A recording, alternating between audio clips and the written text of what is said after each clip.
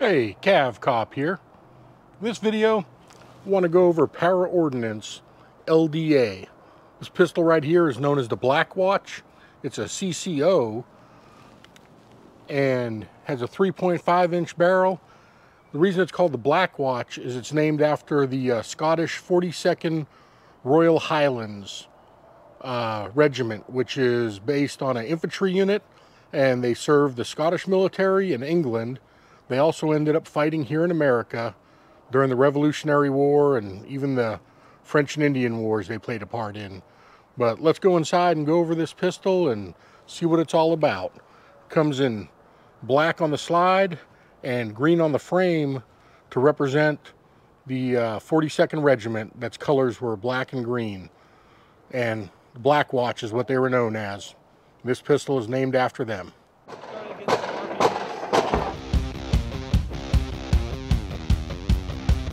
All right, for those that don't know, Para Ordnance kind of went out of business. They sold out to United States Company under Remington and some others. They became Para USA, and Para USA no longer exists either. But this right here is a pistol that was made in Canada. This happened to be a pistol that when I was a supervisor over our CID section, doing investigations, working with detectives, what I carried when I was off duty or on call and stuff like that. And I'll go over some of the features of this pistol. It's kind of neat, some of the stuff that was incorporated into it. For those don't know, Para Ordnance did a lot of stuff for the 1911. They kind of changed the game a bit. But let's get into this pistol. All right, what makes this pistol rather unique is the fact that it is a double action 1911. And the LDAs were kind of designed to target law enforcement, and Para Ordnance was the very first 1911 maker to make a double action. They called it the LDA, a light double action, and incorporate some neat things. They also made this so it's more for law enforcement concealed carry type people, and they focus on things like the serrations here. There's 9 scallop cuts that are done in here, and the 9 of them are grooved pretty interestingly. The grip on it's actually pretty nice, and those same scallop cuts that are here represent 6 that are integrated into the rear of the slide where people would charge it. But it gives you a real nice place to grip things. It does have a beaver tail safety. This does work as an actual safety, but it's a little bit different than a traditional 1911. If you get a good high grip with it, it does protect the back of the web of your hand. There is no spur back here, so you really don't have to worry about it that much, but it does give you a nice carry. They did do an extended safety release on it, so the safety is extended, but not the slide lock, which most people don't need that anyways.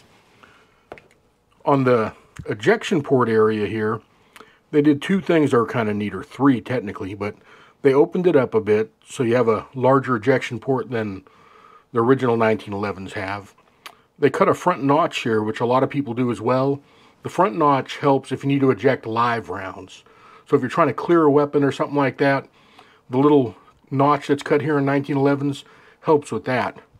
The rear part back here that's recessed a little bit, what it does is it helps eject fired cases. So when you have an empty spent shell casing, it kind of helps deflect it back. They also incorporated in here what they call their power extractor. And when I take the slide off, maybe I'll try and show you that. But the power extractor is also a neat thing. Going over with the safety features of this, we'll clear it and make sure nothing's in it. Empty magazine. Magazines are made by Para Ordnance out of Canada. Alright, and we can see that it's clear and everything. Now with this pistol, when it goes forward, you'll notice that the hammer itself is forward. And as a double action works, it takes 2 actions, one to pull and then one to release. So as you pull the trigger, the hammer does come back. Now, if you happen to take your hand off of the beaver tail safety and everything, the trigger won't work. However, the slide also will not retract. So when you don't have the grip safety done and you don't have the when you have the safety down and the grip safety is not depressed, you cannot rack it or do anything with it. Pulling the trigger doesn't do anything. If you grab the grip safety, you can work it, and then the slide itself will work as well. When you put the safety up, what it does, it actually disengages the trigger bar. So you can pull the trigger, but nothing will happen. So it's kind of neat without having the grip safety depressed or anything. You have a safety there. And if you depress it and you don't grab the grip safety, you also have a trigger, but you're not going to be able to bring the hammer bar back. But this is a nice thing for some law enforcement units. My agency wasn't fussy, but a lot of units didn't want people to have single action pistols. They wanted them to have a double action pistol because they believed it was safer. Even though the safe action Glocks probably had more negligent discharges than 1911s did. But that was something that administrators wanted to do. My agency didn't do that. They just wanted a larger than .380 if it was going to be off-duty caliber of a reliable make and model. And if you're carrying on duty, it had to be 9mm or larger. But the safety features on it kind of neat.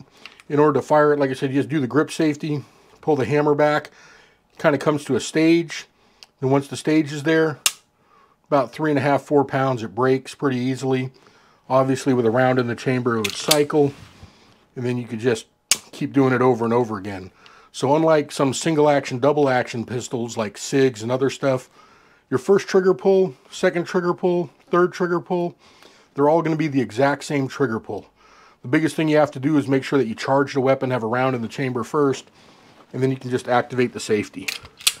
So once it's loaded, you're set, hammer's down, all you got to do is swipe the safety down, which is extended, then pull the trigger and fire it, and it's semi-auto, so each time you're going to get that double action pull. Let's see how easy it is to do the disassembly on camera. Off camera it's pretty simple, but adds a little bit to the angle and everything. Just like a traditional 1911, you pull out the takedown lever slide lock, and then the front slide comes off. If you look in here, you can see it's milled away, and what they have is they have the transfer bar that's in here.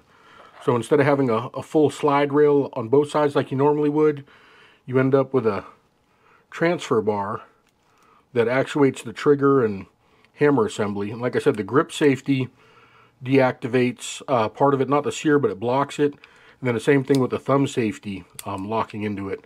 So the slide itself's milled and cut out a little bit different. Has your traditional Tring double action trigger bar type setup, and kind of neat and unique in that aspect of it. But this is the main difference or innovation that they did to make it into a double action trigger for the 1911 series. And taking it apart, it's a 3.5-inch barrel, which is longer than your traditional 3-inch barrels. Some people believe the longer barrel, the more reliability you get. Taking it apart as a semi-captured recoil spring system. I've never had the front spring come off, but I guess theoretically it could. I don't know why the plunger's not cooperating and staying in. There we go. Little misset in there. But you have a reverse recoil plug that goes in, and it just comes straight out. And then this is the recoil assembly. The spring really doesn't come off easily at all.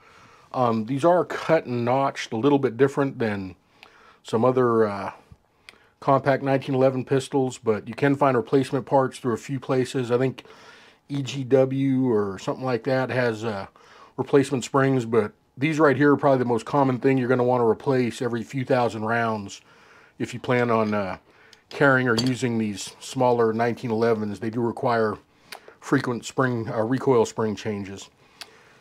The barrel comes out through the front if you fold this part down, and it is a bulled barrel. Basically uses the slide for the pressure fit of the ramp part, along with integrating into the bushing. But it's a full bulled barrel. It's recessed for a crown. Has a locking lugs. It does have a link system, but it is a fully supported chamber, and it is a ramp barrel. And the ramp barrel part's kind of neat. This pistol itself is actually all stainless steel, so the finish on it's going to be good. The coating that's on here, I think I touched up a little bit of it here with some black paint, but it's been through some wear and been shot quite a bit, and overall it really hasn't worn down. It's held up pretty well, but there is some blemishes in the paint like you would expect. But the Para Kote, I guess, that they use, I think they call it, whatever material the Para Kote used, it's pretty durable overall compared to some other finishes and stuff that I've seen, and it's held up pretty well. Like I said, the worst part is some wear around here. It is fully deburred, so there's no real sharp edges on it. The front sight's curved at the radius here. The rear sight, debatable. Some people like a ledge that you can do stuff on, but it's snag free so that it's smooth and ramped going in both ways. The rear of it does have the serrations and everything, so if you're shooting in the sun or something like that, it'll help reduce some of the glare and everything. But overall, it's a pretty good design and everything. I think Para Ordnance hit a home run with this one. However, the company didn't last that long, and they ended up going out of business shortly after Remington and some others moved them to the United States. I'll go ahead and put this back together. All right, for reassembly, pretty much just a reverse of how you took it apart. Fold the link down, slide it straight in through the front area. You have your recoil bushing here. Goes down and just pushes straight in. You have your recoil guide assembly.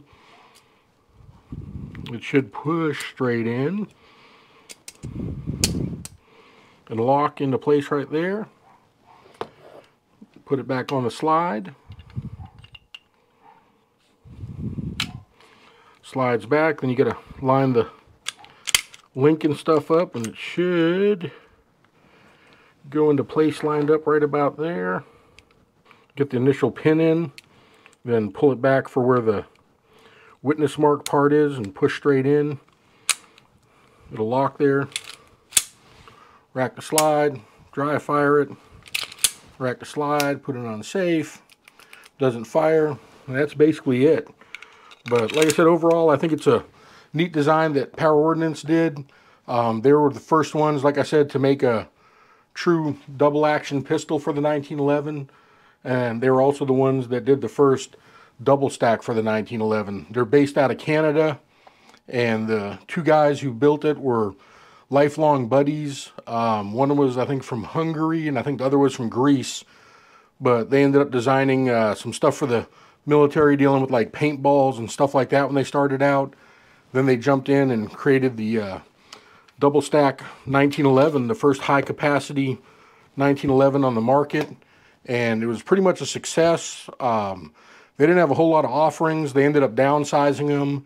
When they got to the 3-inch Warthog, I think it was, that they made, they kind of ran into some issues there, but the rest of their pistols overall did well. When they moved to Para USA, their quality and stuff kind of went down. They kind of went to mass production, and stuff changed. But I believe it was around 2007, one of the original owners, designers, passed away. And then shortly after that, around 2008, 2009, it got sold to the United States. So basically, when the owners of the company kind of sold it, when Remington picked it up, they kind of ran it into the ground, in my opinion. But like I said, the Canadian-made Para Ordnance pistols, I think, are great.